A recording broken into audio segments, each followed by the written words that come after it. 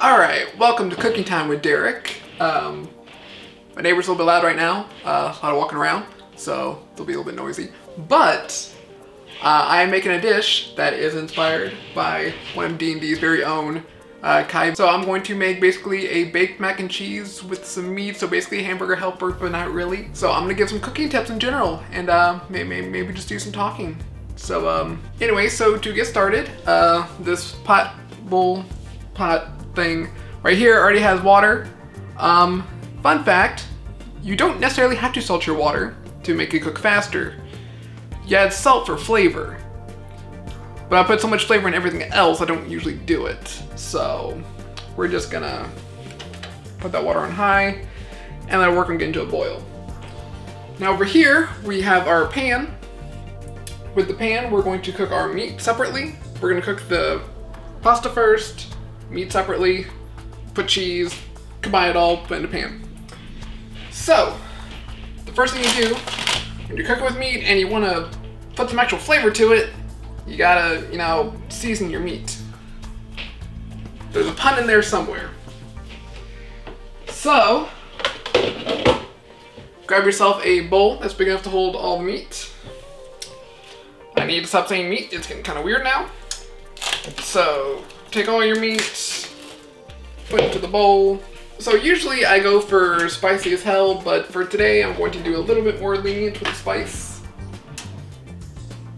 So we are going to use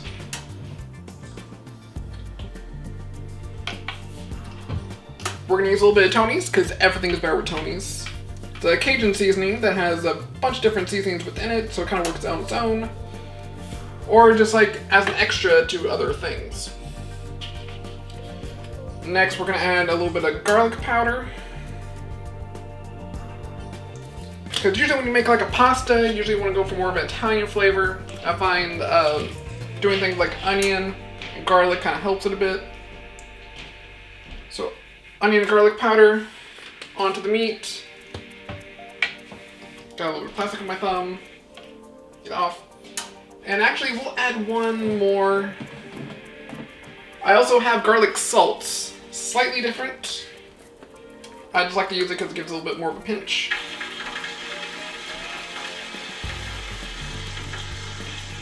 Alright. So, if you're gonna cook something like a spaghetti or an Alfredo, usually you would also add your seasonings once you put your whatever sauce, your Alfredo or tomato sauce, whatever. You add some more seasons at that point. But for this, since we're baking this, I'm just gonna do the meat, season that, and we'll add a little bit of Tony's towards the end, but we're not gonna do any more beyond that. So once you got your seasoning on your meat, you're gonna get your hands in there. You're basically just gonna mix it all up as you can. And I should have got the pan going, but it's fine, it's fine. So mix up the meat a little bit more. Alright, remember when you mess with meat, you gotta wash your hands.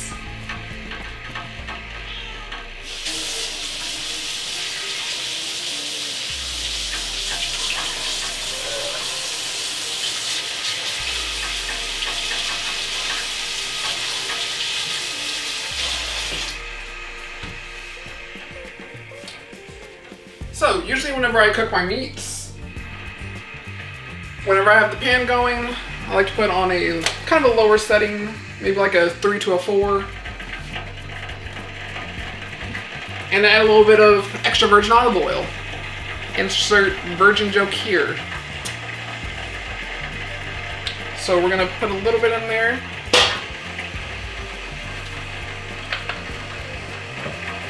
And usually when I use the olive oil, I know the pan's more or less ready whenever it's able to kind of be more liquidy, kind of like water rather than like the more thick viscous kind of thing.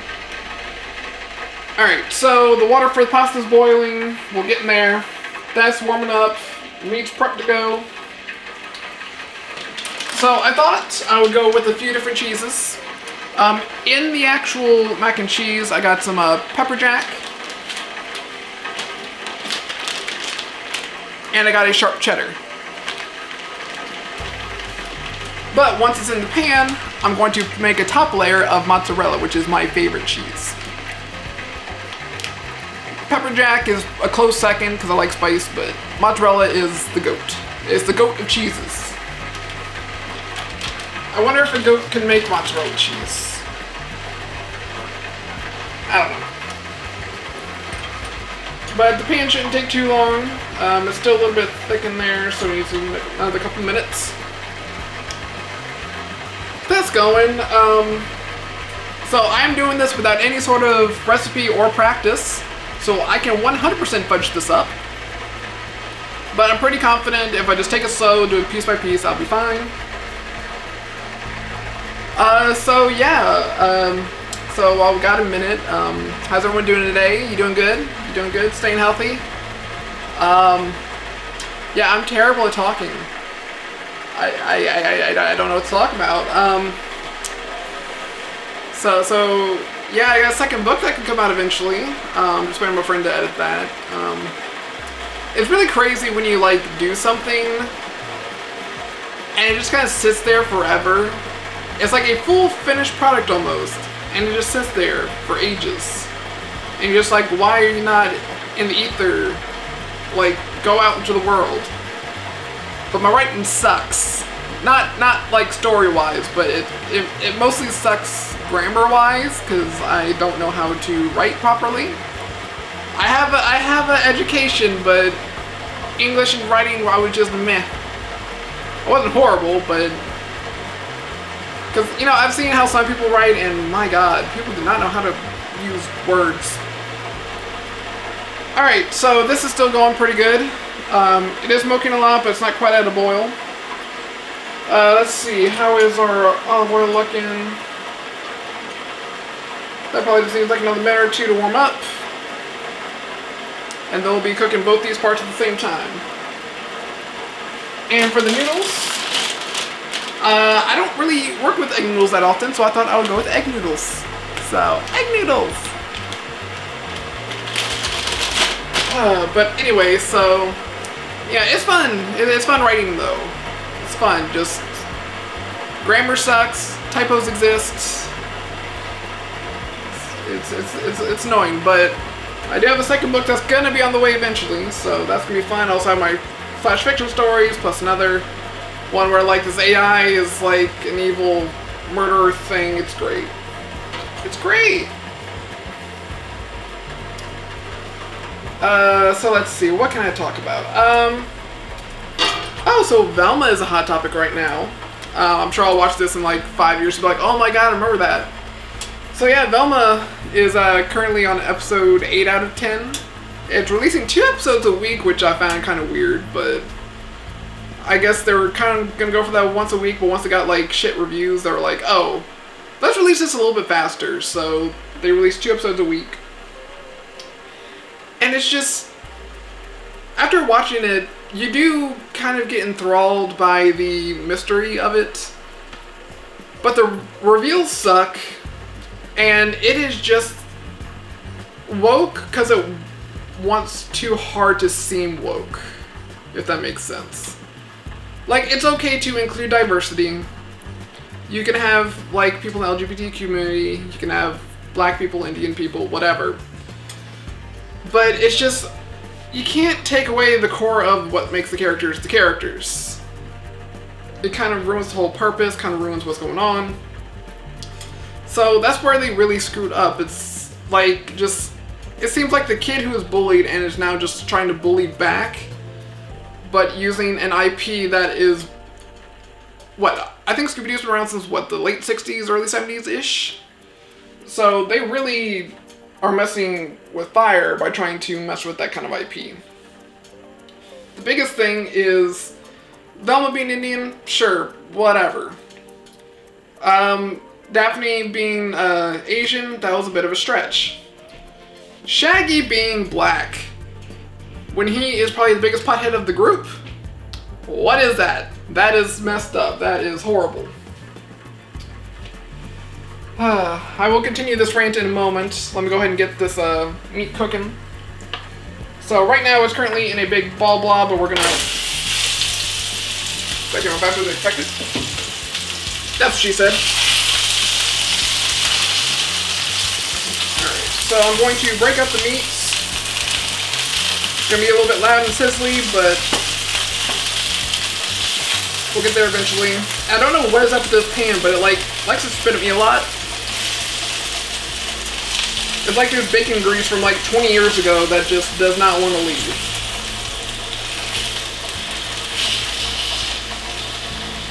And also I try to be a little bit on the healthier side, so I go for a 90% lean versus a 10% fat. That's just my preference for ground meats.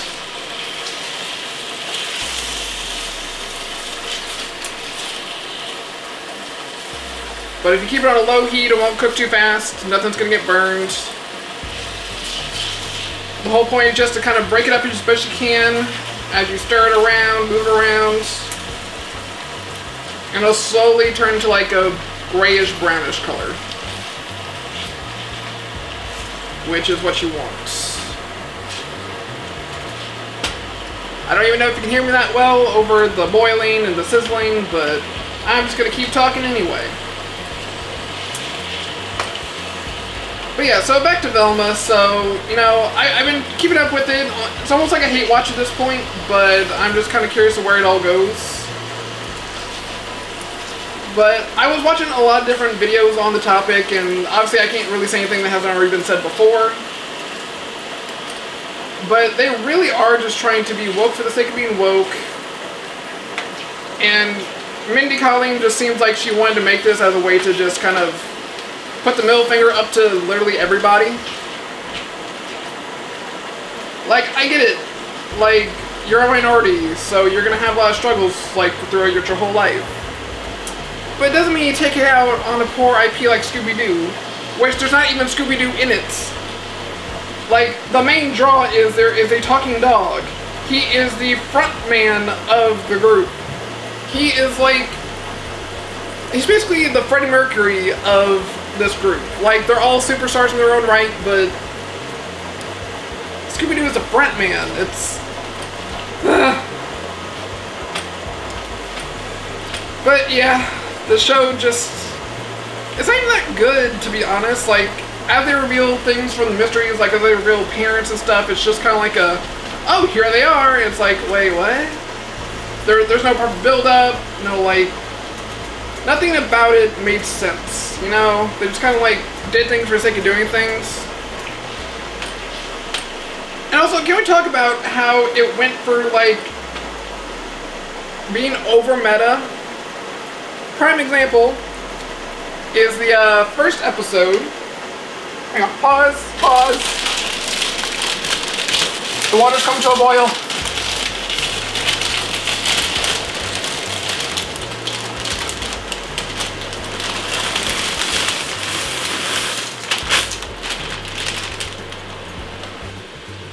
Alright, so as I was saying, so yeah, it tries too hard to be meta.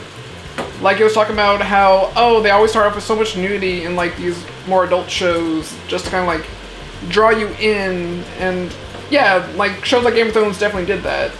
Season 1, there was nudity all over the place. There was dicks and boobs and everything. But this is Scooby-Doo, and they decide to go with high school age, which means when they have that scene where all the girls are naked in the shower, that's a bunch of 16-ish-year-old girls. I don't know about you, but that is considered underage, which is not okay. Like, I do understand that, like, yes, that is a very real situation, because girls will take showers at the gym of their school, but still, they didn't need to have the scene there. They just did it for the shock value, but it's inappropriate shock value when it's a cartoon, which means they had to sexualize 15, 16-year-old girls. That's a little weird, I'm not gonna lie. But it tried to be meta about it by, like, pointing it out before they did it. It's like, oh, there's always so much nudity, and cut 2 girls all naked. That was a bit much, not gonna lie. But the whole show is just a bunch of, like, oh, I hate it when shows and movies do this and that, and then proceed to do it. That is a cheap way of trying to come across as like, oh, we're making fun of this thing. We're not actually doing it, when, you know, they're just doing it because they want to do it, but they don't want to seem like they're doing it just to do it. Excuse me. So, yeah, it wasn't good. And like I said, there's like reveals periodically, like every couple episodes of like different things. Like Daphne's parents and Velma's parents and stuff like that, but it just never really amounts to anything. And I know Fred has always been kind of a bit of a himbo, but they really, really made him a himbo in this. Like, it was very unnecessary and did not need to be a thing. Like, they made him more like a... If you've ever seen Unbreakable Kimmy Schmidt, Kimmy for a while dates this guy who is super rich and like fancy pants, but he's also almost as dumb as Kimmy. So, yeah, so while he understands modern things, he doesn't understand things. And Fred definitely comes across as like this just rich, spoiled brat who basically grew up with a silver spoon in his mouth and can't do anything for himself without his parents or a butler or someone doing it for him. Which, of course, he's the one character that kept white, and of course they're doing him as the punchline of like, oh, all white men are just born rich, but they're stupid as hell, and blah, blah, blah. So it's all just, it's just all stupid. Like, I don't know why they did that. Like, they could have done so much more with the show. If you want to go adult, that's fine, but you need to be more original. Like, it's okay to be meta once in a while, but don't make it your whole shtick, and it just felt unnecessarily what it was. Like, it had no true identity. It was just trying to be shocking, meta, and everything that you think will sell, basically. But Scooby-Doo is not supposed to be that. It's supposed to be just like a bunch of 20-somethings going to solve mysteries, but it just didn't work out that way. Alright, so it looks like the meat's just about done.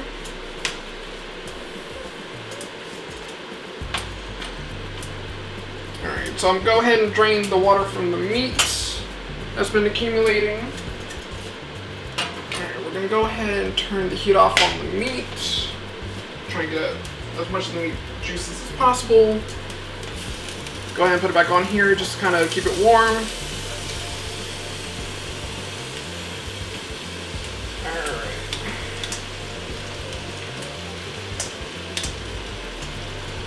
Alright. Let me go ahead and rinse this out.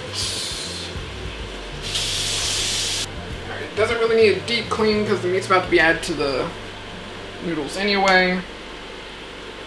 So we'll get the noodles cooking for another minute or two.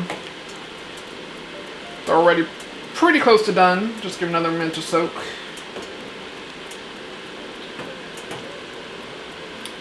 So yeah, that's my thoughts on Velma. The show is definitely just not what it should have been. And it definitely 100% deserves the heat that it gets. So another side project I've been working on is going to the movies constantly. Been going to movies about twice a week at this point. I'm trying to see one bigger movie and one smaller movie that I'm still interested in. And it's so interesting seeing all the different groups that go to these movies. Because depending on what the movie is, you're going to get different clientele, obviously. Because going to see movies like 80 for Brady and A Man Called Otto, that was a bunch of old people.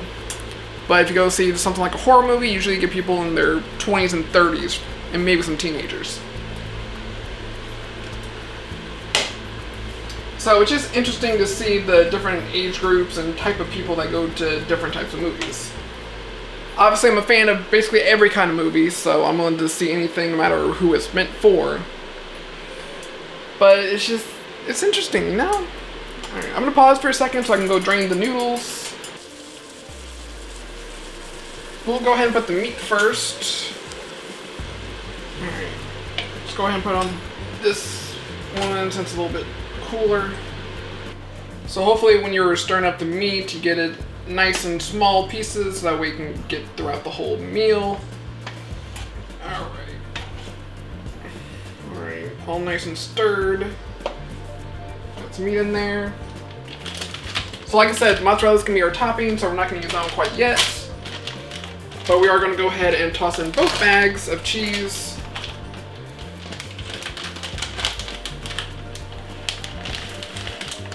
This will probably get a little bit messy, but it's fine. I prefer using shredded cheese just because I like the stringiness. But if you want to kind of cheat when you're making something like this, you can always use Velveeta. Melts a bit easier, it's closer to American cheese as far as consistency, so... Got some runaway noodles. You know, with these noodles, I would say these are bigger noodles than I was expecting.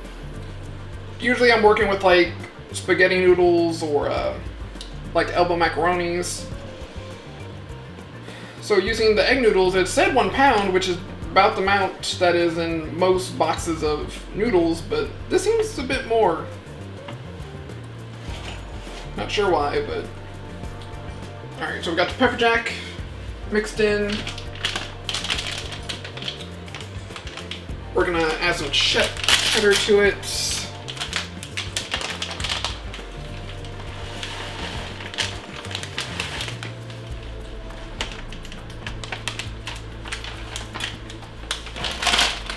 And obviously you want to mix the cheese in at this point now, because whenever you put it in the oven, you want it basically to just be to make it all cohesive, kind of bake it a bit, and then to melt the cheese that's going to be on top. But like I said, when you're using string cheese, like, well, not string cheese, but shredded cheese, when it starts to melt, it gets very stringy and sticky, but I personally prefer the flavor and taste of it. Now at this point, if you would like, you can also add some milk to kind of give that extra creaminess. I do not have any milk with me, so I will be foregoing that step. But usually when you make something like this, you can add milk to make the cheese more creamy rather than thick. But the main cheese is cheese, so it doesn't really matter.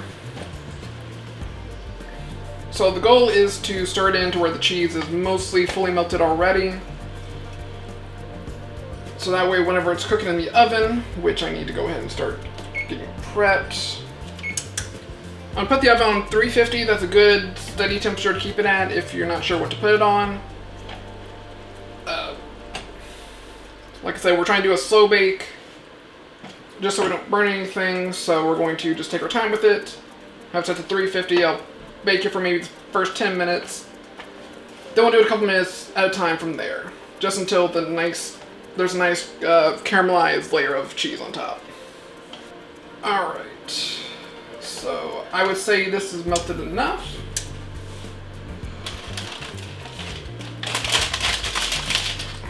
Go ahead and get some of this stuff out the way.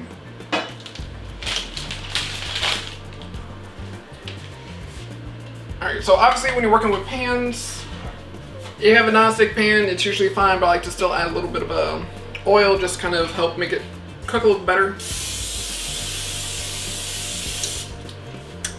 And we work with things like cheese, it might help caramelize the edges a bit. Alright, so give this one last quick little stir. It's already getting kind of hard. Alright.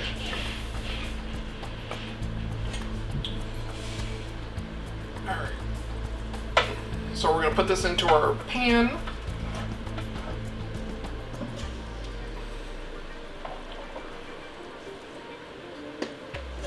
And obviously you want to try and spread around best you can. Make sure it's nice and even in the pan.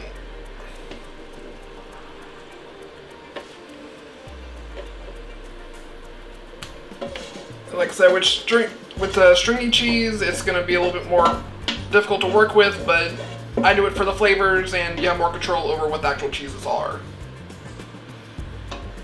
Alright. Alright. So I'm going to do my best to spread this out as evenly as I can.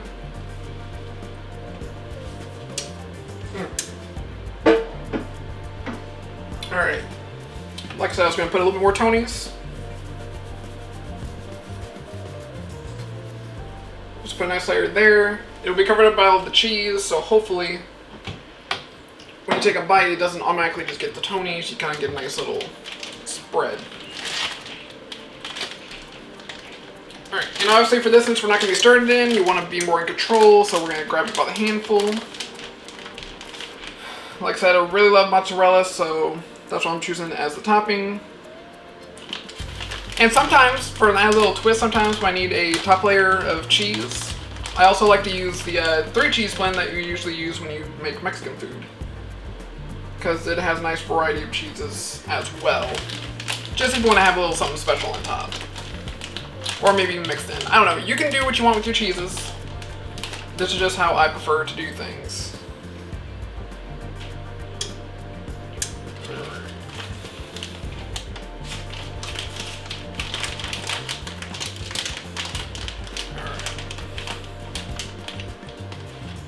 Alright. Nearly got everything spread out.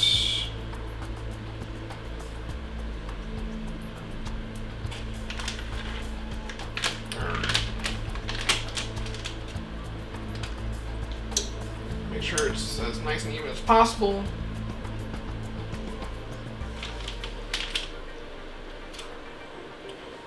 Alright, so I'm very impatient, so we're going to go ahead and pop this in the oven. It's not fully done preheating yet, but it should be kind of close. So we're going to go ahead and just pop it in there. Pan's already warm, so it shouldn't take too much time to cook.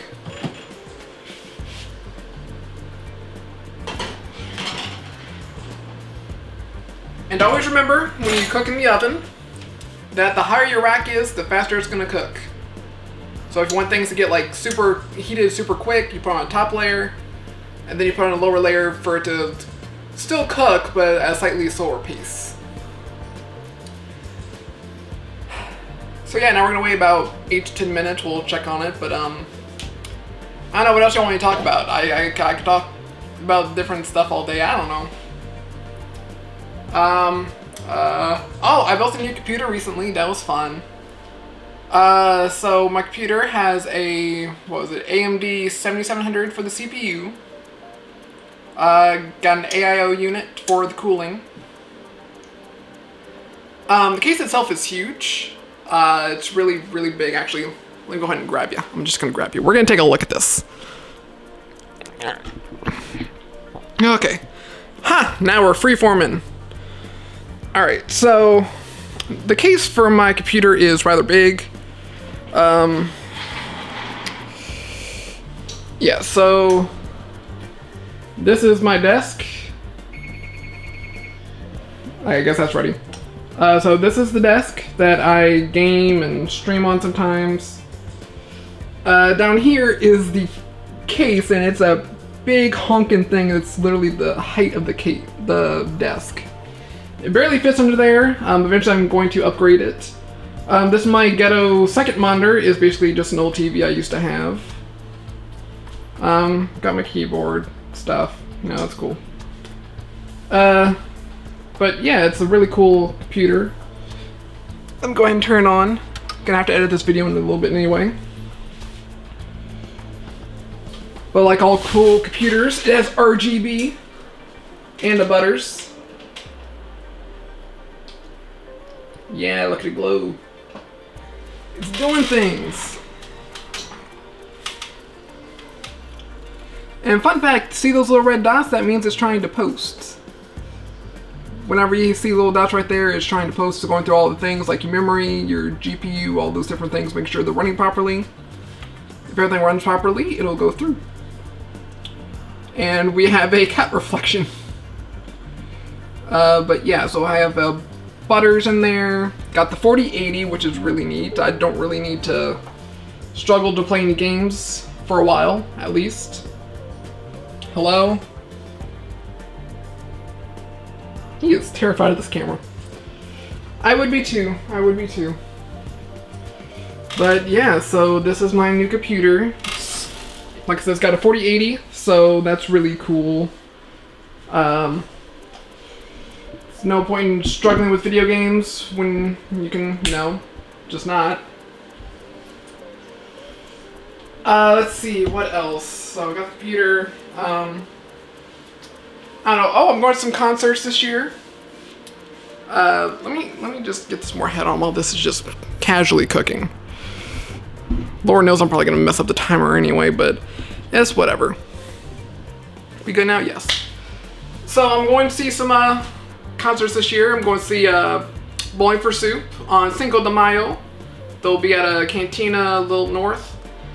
I'm going to see Fall Out Boy. They're gonna be literally 10 miles away, so I was like, why not? Spent way too much money on those tickets, but it's fine. And also I'm going to see Blink-182 in Austin. That's gonna be a fun little weekend trip. So I get to see some bands. I've only been to one concert since COVID. Yeah, one concert since COVID. It was The Killers, which was another fun little trip to Fort Worth. About an hour that way. It's fine. Is that even the correct? I think that's the correct direction. Let's see, what else is going on in my life, you know? I don't know, just doing stuff. I don't feel like, I don't want to keep talking, so we're just gonna cut to when this is done. Alright, so the food's almost done. I was gonna give it like another minute or so. In the meantime, I just want to refresh some key cooking points. For pasta, the salt is for seasoning, not to make the water boil faster. Common misconception. Yeah. Common misconception. There we go. Let's see. For the meat, make sure you season your meat before you cook with it. That way you have the seasonings already kind of cooked into it. For cheese, Velveeta melts easier, but with shredded cheese, you have more choice of your cheeses. And also, Slow and Steady wants to race, so don't cook anything too high and too long. Always check on your food periodically, just like I should be checking it right now. It looked pretty close to completion when I checked about 2 minutes ago, so it should be good about now. Let that heat wave hit me. Yep, there we go. We'll give it another minute or two. It's pretty close to done. I could even accept it as is, but it looks like it can go a little bit longer. Just want to give that mozzarella cheese a little bit more of a golden brownish to it. Looks like it can melt just a tiny bit more. So when the clock up here says 4:15, which is in less than a minute, we'll go and take it out. Call it a day. So I hope you've been enjoying this cooking with Derek. You know, this is a pretty simple meal. It's not the cheapest meal, I'm not gonna lie. The cheese was about $7. Meat was about $7. Noodles were about $3. So you're looking about 15 to 17 bucks.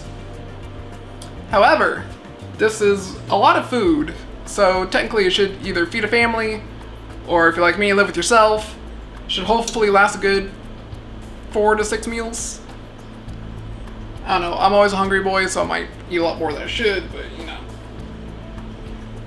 But at least have some food. And honestly, this looks really good. It's really simple. Just, you know, noodles, cheese, meat. Just add my own Derek flavor to it. Alright, so clock has changed to 4:15. Turn the oven off. Don't forget to turn the oven off. So this is our final product. Let me go ahead and take you off the tripod. Give me a second. Alright, so let me get this. Yeah. So this is what it looks like. Everything's nice and cooked.